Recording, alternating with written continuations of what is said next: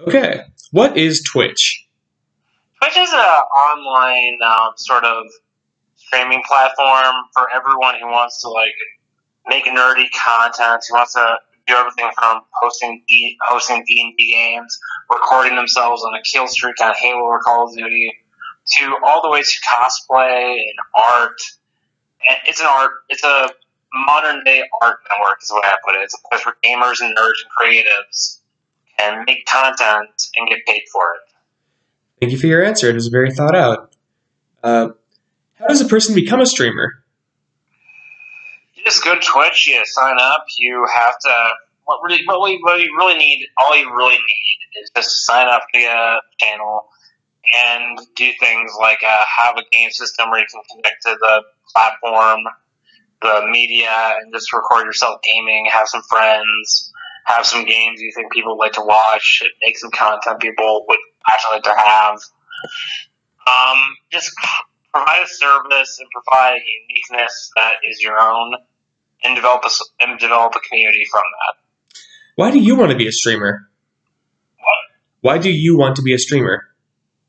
Well, because, I've been watching YouTube and gaming since I was, 8 years old. And developing a community, having live streams, having people, I've always wanted to be a content creator. I've always wanted to be That's understandable, have my own TV channel. I've always wanted to have my own TV channel. I've always wanted to create my own content. I've always wanted to have all these adventures I have when I'm gaming with my friends online and share them with a wider audience. What do you plan on streaming? Like what type of content? When I plan on streaming, I usually just stream Elder Scrolls, Halo. I really want to take it forward in the future and make more college humor sort of content. I understand, of course. I'm a fan of their content as well. Would you have a gimmick while you stream? I play the role. I learned a lesson from Stephen Colbert when I was a kid, and I created a persona and sort of stereotype that I would put myself into for comedic effect, and I often play the role of the ignorant, patriotic space marine going around killing everything he sees, showing no mercy to the alien filth. Just putting myself in a role-play character, role-playing as a character. Of course. And immersing myself in a stereotype and making fun of stereotypes in the gaming industry and movies. I would, whenever I'm playing a Halo live stream, I'll make jokes about, the clichéness of science fiction movies in my Halo or shooter live streams. I'll make a point about what I'm playing as and inspired it. I'll mock the thing I'm playing. Of course. In some way. What are some of the issues or stresses while you stream? Not having enough viewers, everyone's voice being recorded, not taking enough time not putting the time I actually want to put into it. I have so much time and energy, but I don't focus on things that are productive, like Twitch. I waste too much time. I waste too much time by putting more effort into Twitch and building a community and doing collabs and working with other people. Well, that's very good that you can realize some of the issues. And how do you plan on dealing with these issues? Just give a few examples if you would.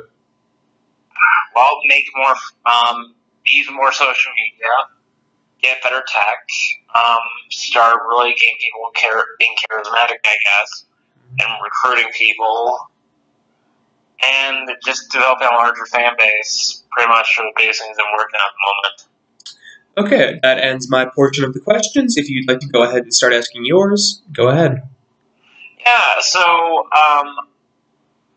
why did you become a janitor? I became a janitor because my father was a janitor, and just because it seemed like an easy job to do at first, it's just one of the things where you can, turn your mind off and just work. You don't need to be, really skilled to do it. What do you like about being a janitor? The pay is really nice, and you kind of get to work at somewhat of your own pace. You don't need to rush through your job. You can just relax and take it slow as you clean.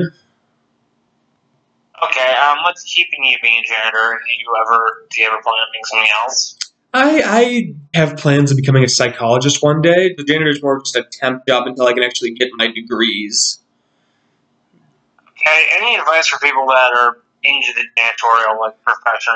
Advice I've always been given is What would your advice be to them to make it through it and find meaning in it and to make it more comfortable and work for them?